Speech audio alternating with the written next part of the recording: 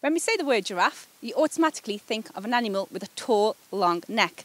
And here at Dudley Zoo, we'll be meeting some giraffes. A fun fact about a giraffe is that they also have, like a human, 7 bones in their neck, only that theirs are much bigger. Now, before we meet our giraffe, let's prepare its lunch.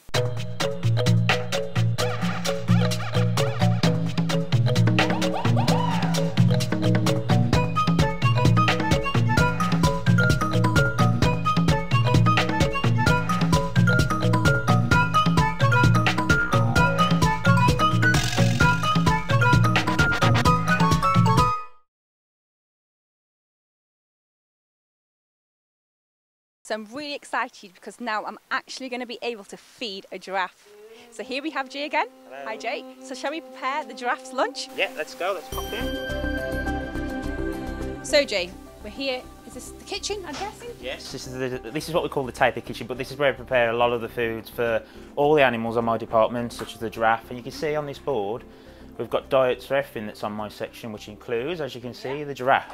The giraffe, yes. Yeah, we've got roughly about 9 different keepers on this section, so we all follow these boards to make sure that all our animals are given a healthy, balanced diet, and the right amount of food is given every single day. Right. Because if everyone just threw in what they wanted to, it'd be unbalanced, it'd be unhealthy, and they wouldn't get the right amount of food. So just like the human diet. Exactly the same. Be careful what Yeah. you're eating. So we follow this and we can't go wrong, in theory. Okay, so what does the giraffe eat? Well, you can see on this board we've got a whole list of things such as apples, carrots, bananas, cabbage. But the most important foods are actually the foods that we call concentrated foods. Right. And those are foods such as like pellets and grains and bran. And this is actually a prepared giraffe diet right in front of us here. Yeah, you see all that's mixed together with the pellets, the fruit and vegetables. You can see this has got banana in this one. Yes. So all that combined is a complete balanced diet for our giraffe. And you can see it's quite a large amount of food. But this one bucket, they have 4 of those every single day. 4 of those every single day. And I don't know if you want to have a feel of that. Feel how heavy that is? Oh God, yes, that is it's very heavy, isn't it? Heavy, yeah. So it actually equates to a lot of food, and that's just part of the diet, because the giraffes also get fresh browse, which is parts of trees, and they also get hay and haylage, and something called lucerne. And lucerne is very similar to a hay. It just contains a lot more nutrients for them. It's better for them, and the protein content is a bit more higher. So it actually gives them everything they need, again, to stay healthy. Brilliant. So we've got the food. We've got the food. Should we go and feed some giraffes? Yes, let's go feed some giraffes. You back up. They won't hurt you. Okay. All they're interested in is the food. Okay. All right. So here we are, about to feed the giraffes. Yes. We've got 4 giraffes in total. The little one just down here, his name's Keto. He's going to be 2 in February. Josie's 6. Mia at the back is 11. And then a big boy inside, which I'll show you in a moment. His name's Cooper and he's 14. And you see they're going to get straight in there.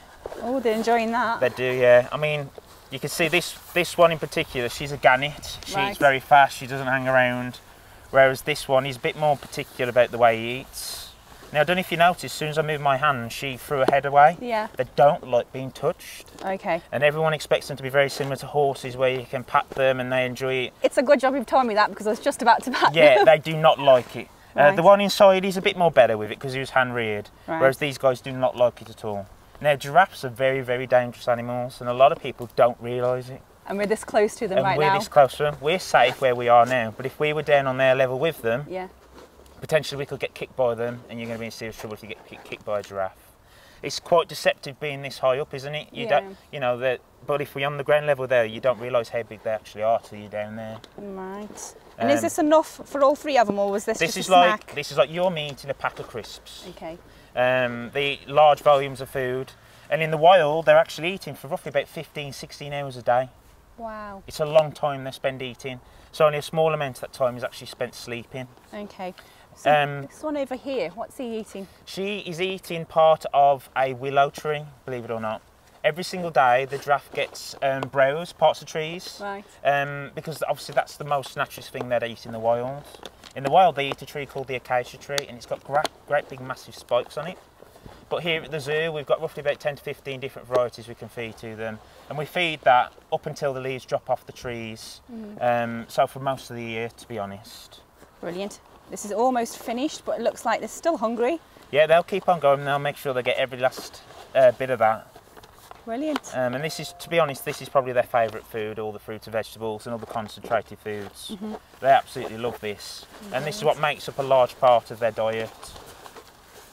Brilliant. I can't believe I'm this close and actually feeding a giraffe. Yeah, not many people get this opportunity. I was going to say, I feel very lucky, very privileged. Yeah, I'm very lucky. It's all gone, mate. It's all finished. As you can see, I don't know if you saw the way she was picking up the food there. The tongue is very long, it's sticky. The average length is roughly about 35 to 50 centimetres long. That's a long tongue. It's very long, and it starts all the way back in the jaw there. It needs to be that long for a reason. Obviously, when they're picking leaves off trees, what they'll do is they'll use that tongue, manipulate the leaves, grab onto them and pull down and strip them off the branches. And I don't know if you've noticed what colour the giraffe tongue is. Can you see it's like a very dark complexion? Yeah, dark grey. It's that colour to actually prevent it from getting sunburnt. Wow. If you live in Africa and you're eating for 15, 16 hours a day and you're sticking your tongue out for that period of time in the African sun, you're more than likely going to get it burned. That's a very interesting fact. It is, I did not know that. But if you tend to have a darker complexion, you tend not to burn so easy. And that's one of the reasons their tongue is that colour. Wow, brilliant. Thank you so much. I really enjoyed feeding those giraffes. Yeah. That was fun. They've realised there's no food left and they've all gone away. And they've gone. Hi, Jay, then. So who do we have here? This is the beautiful cubwa. So this is our boy giraffe. And as you can see, compared to the girls, he's massive. Yes, very tall. It's one of the main differences you can tell between a boy and a girl, actually, is size. Their heads are bigger. They're also a lot taller as well. Male giraffes average about 17, 18 foot, whereas girls are about 15, 16 foot in height. Wow. So it's only when you get this close, you can see how much bigger he is. He's absolutely massive. And you've seen his massive horns as well. The technical term for these are called ossicones. And they actually are part of the skull, so they are made out of bone. Right. And an interesting fact for you is giraffes are the only animals in the world to be born with horns.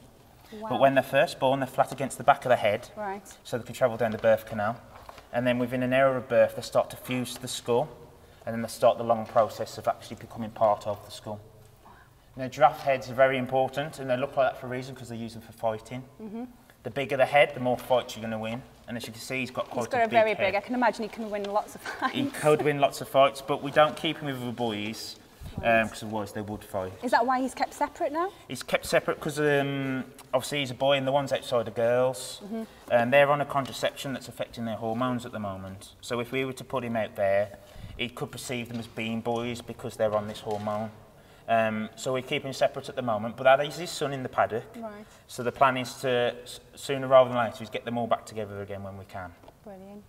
And with them having such long necks, how many bones do they actually have in a neck? The same as nearly all mammals, including us, and it's 7. Is it, really? Yeah. And it's a question we get asked all the time, because all the children's guess thousands. I was going to say, I'd think the same, yes. Yeah. So just 7, only theirs are a hell of a lot bigger than ours. I can imagine. And you can see it's quite a long neck. It actually is roughly about 2 metres long.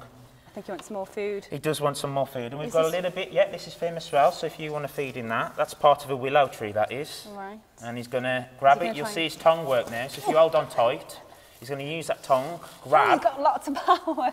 And can you see how he's trying to strip the leaves? Yes. So it's almost, his tongue is almost prehensile. He's using it almost like we would a hand to grab and pull. And you can feel the strength in that. Very powerful. He's very strong. Can giraffes run very fast, or...? They can indeed, roughly speeds of 30 to 35 miles an hour. But when they run, it doesn't look like they're covering much ground. It doesn't look like they run fast. And that's because when they run, their head almost stays motionless. Right. So it looks like they're floating across the surface of the African savannah, but they can really shift when they want to. You can see they're big, powerful animals. I can imagine. Look how weight-wise, males can get upwards and over a ton in weight. So it's a lot of weight. And just them running around, they're quite dangerous animals. And it's one of the reasons why here at the zoo, we're not allowed to work in and around them. They're just too dangerous. Very similar to with horses, they can kick. And a giraffe kick can actually kill a lion in the wild. So imagine what it could do to me as a zookeeper. So for that reason, if we wanted to clean him out, you can see there's a little bit of mess in there. We'd put him outside, and then clean him, and then he can come back inside. Wow, that's amazing. So, Dre, thank you so much for showing us around the giraffes and letting me actually feed the giraffes as well. We've learned so much and lots of interesting facts. Thank you.